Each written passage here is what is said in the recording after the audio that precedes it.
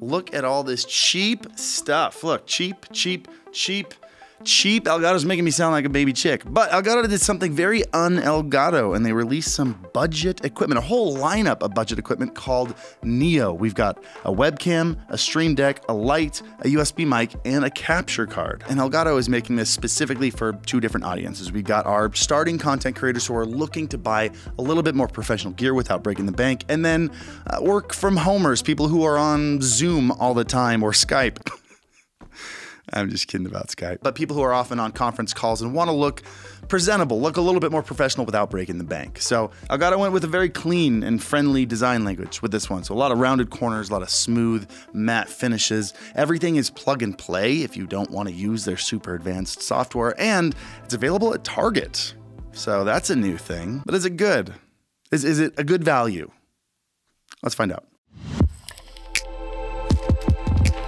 If you like this black and white design, by the way, you should check out our cartographer mousepad at reallygoodmousepads.com. This particular design has been like 90% of our orders, and the black and the white versions have been like 80% of those orders. So yeah, if you're looking for a super clean design and really high quality desk mat, go to reallygoodmousepads.com, check out the cartographer one. I do like this white one. Link in the description. But let's start with the Wave Neo, the microphone, the USB microphone over here. There we go, I'm moving everything around. This is $99, which is a good chunk lower than the Wave 3 that we're comparing it to, which is $149, at least at list price. You can usually get it for cheaper. Right now you can find it on Amazon for $118, but that's renewed, that's not brand new. It's a cute little mic, very clean design, and this little capacitive mute button that turns red when you tap it and it mutes the microphone. You can also get different color pop filters for this and customize your look, which I think is going to be the main reason people buy this. The colors are nice. They're like pastel colors. I'll throw them on the screen right here. Like I mentioned before, it can be totally plug and play. Just plug it into your computer and use it. It just works. Or you can go straight into the Wavelink software and have total control over all your audio. It comes with a heavy bass as well as an extender here, so that way you can have it on your desk and still pretty close to your mouth, which I think is probably going to be the popular way to use it for Zoom call people who don't want to get like a fancy mic arm.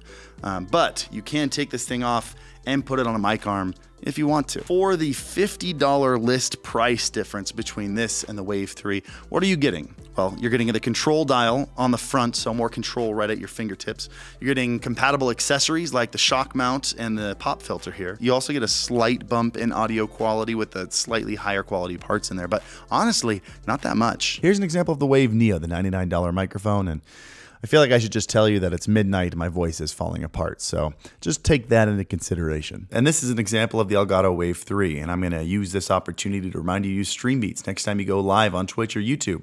Use the link in the description down below, grab one of the 15 playlists, and go ham. I feel like my voice isn't in the best shape to do an audio comparison test right now. I just got back from NAB and my voice was gone yesterday. But since both of these mics have full access to Elgato's EQ and compression, all their entire audio suite, you can really tweak these to sound pretty much identical. I don't think people are going to choose one of these mics based on the sound quality. I think it's going to be all the other things I mentioned prior. But it's a good sounding mic with a great feature set, and when you compare it to the other mics in the industry and their prices, I think this is a great value, as long as you don't care about RGB. Okay, next one, let's talk about the FaceCam Neo. This one is not available yet. Apparently they're still doing some tweaks to it, so I don't know exactly when its release date's gonna be. But this is a $100 webcam, and there hasn't been a $100 webcam released in a while. So let's do a side-by-side comparison just for a quick picture quality test between this and the FaceCam Mark II that Elgato just released a month or so ago. So on the left, we got the FaceCam Neo for $99, and on the right, we've got the FaceCam Mark II for $149. And you can already see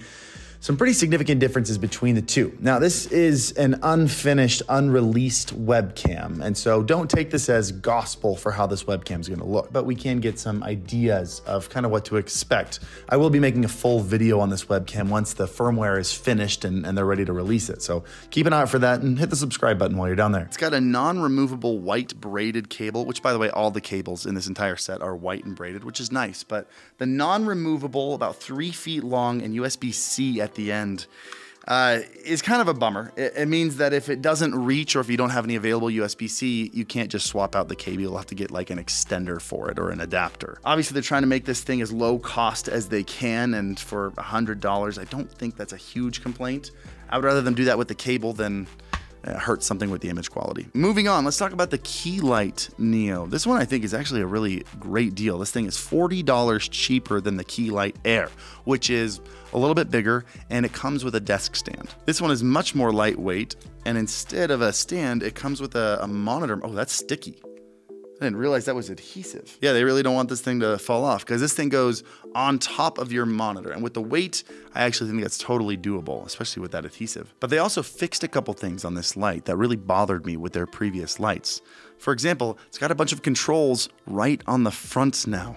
Hallelujah. So you got a power button over here. You have a dial over here that controls, why don't we just plug it in? This one, by the way, also comes with USB-A at the end, plus a USB extender.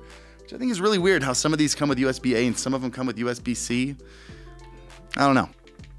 There we go. Woo! So dial to control the brightness, then you click it in and it controls the warmth. So you can go from cool to more orange. I don't know if you can tell that on camera. Might be a little too bright. There we go. Orange, cool, anywhere in between. And then you also have these two preset buttons. So you find something you like. Here we got an orange one. I'm gonna hold the preset 1 button and it's gonna flash to let me know that it's saved. And then I can make it bright, make it blue, hold the preset 2 button, and it flashes.